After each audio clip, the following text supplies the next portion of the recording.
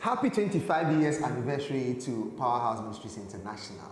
Reverend Bernard Adeakwa, I thank you so much. And to your sweet wife, Mansa, congratulations to the dream and the vision and the calling that you had to follow. I have known Reverend since like 1997, 98, thereabout, yes. That was way back on Radio Gold when he used to come on a program called Relationship.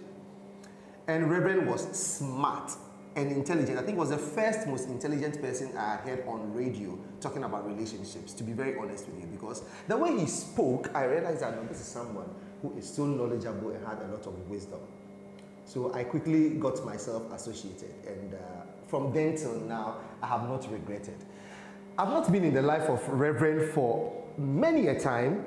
That is not to say we don't keep in touch. I do. I am the prodigal. I usually don't get in touch. And out of the blues, when I call him and he's like, hey, Aibe, Aibe, Ofonda, it's like, you are the only Aibe person that I don't, apart from my wife. You are the only Aibe person who is, I'm like, oh, Rev, it's lovely. So it kind of like created a certain rapport and relationship.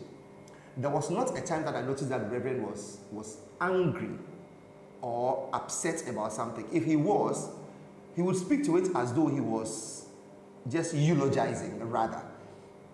That is not to say he's not human. He is. Certain things upset him, and you speak to that effect. So that is one of the things that I took up from Reverend Bernard Adeakwa. The other thing that I got from Reverend was how intellectually he had built up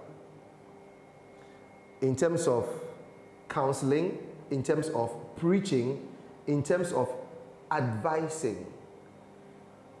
You would go to his office and speak any matter to Reverend, and Reverend would just give you an answer as if he just read it yesterday.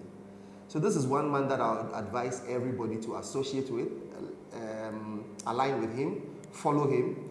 If you're somewhere around the Dansuman environs, Choco, that area, you can go to Powerhouse Ministries International, because that is where you get the grace. Reverend, God bless you, and may he keep making you bigger and bigger and bigger.